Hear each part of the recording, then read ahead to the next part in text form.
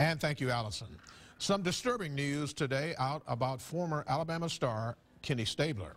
An autopsy of Foley's native's brain showed up that he has suffered from traumatic encephalopathy, or CTE. News 5 sports director Randy Patrick joins us now, and he has more on this story.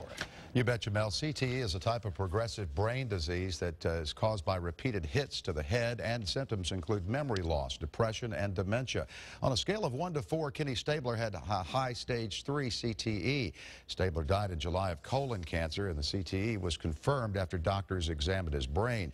Kenny played 17 seasons in the NFL, and the many hits he took during his career has taken its toll on his health in his later years in life, his family, and his friends. My nephew plays for the Broncos. He's a left guard for the Broncos, and first thing he always says when he sees me is, "How's your brain?"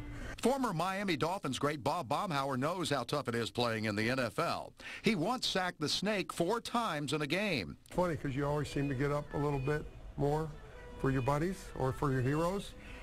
Kenny Stabler was my hero. But the repeated hits on Stabler took its toll as Boston University researchers have uncovered CTE in Kenny's brain. Kenny's daughter, Alexa, says the news of the findings needed to be made public, and the family chose the New York Times to deliver the news today. You know, of course, the New York Times has a huge reach, and that was certainly taken into consideration.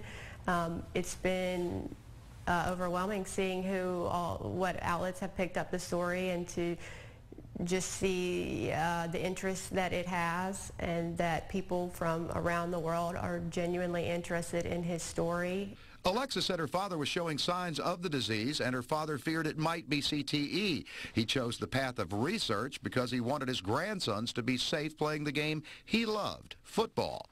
I was a little cautious, to be honest, about us releasing these results, but in the end, my dad wanted to help people, and this is his way of doing that, even though he's no longer here with us.